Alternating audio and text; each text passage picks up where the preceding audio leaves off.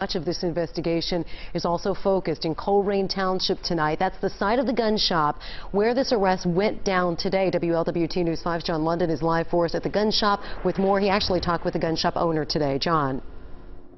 Yeah, Cherie, the owner of Point Blank West, where we are now off of Harrison, John Dean, describes this experience as surreal. He says that is the right word for it. His part in this was this morning when an agent came here and said there's going to be someone coming in to buy a couple of guns. We want you to go ahead and cooperate with the purchase.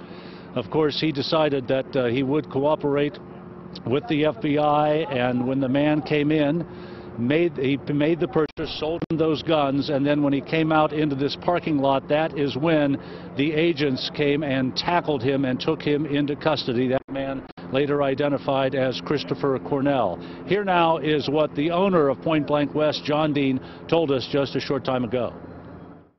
Shortly after we opened, we had an agent to stop by the store who said that someone would be coming by to purchase 2 guns, and they wanted us to go ahead and handle the sale for them. And shortly after he arrived, he identified the person at the door who was going to be coming in, and so I helped the person with the purchase. As soon as the purchase was over and he left the door, several agents came out and tackled him here in the parking lot and took him down. That was basically the whole incident. What time was that roughly? It was a little after 10 o'clock today, yeah. So you had no idea until... about 10 minutes before, yeah. Until 10 minutes before. Did they give you a heads up that they were going to come at all, like before that, or? We've been cooperating with local and federal law enforcement for about a week on this. I mean, they'd come by, we had a discussion. They said that they had a person that may be interested in making a purchase from us, and wanted us to keep us in the loop and how we should proceed over the next several days as they made their plans. What was Mr. Cornell like throughout the whole, I mean, you said you helped him buy the gun. What was he like during that time? You know, he was a little shy, you know, but talkative.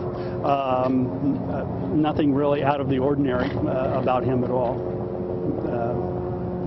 Certainly nothing that would indicate that he was involved in something of this magnitude. We have John Dean, the owner of Point Blank West, here saying that he had never seen Christopher Cornell in this shop before, and he told us he didn't really know the magnitude of this until after the fact, when all of the media reports started to hit, and he had no real safety concern. And as we mentioned at the top, he felt that this was just pretty much a real surreal experience here.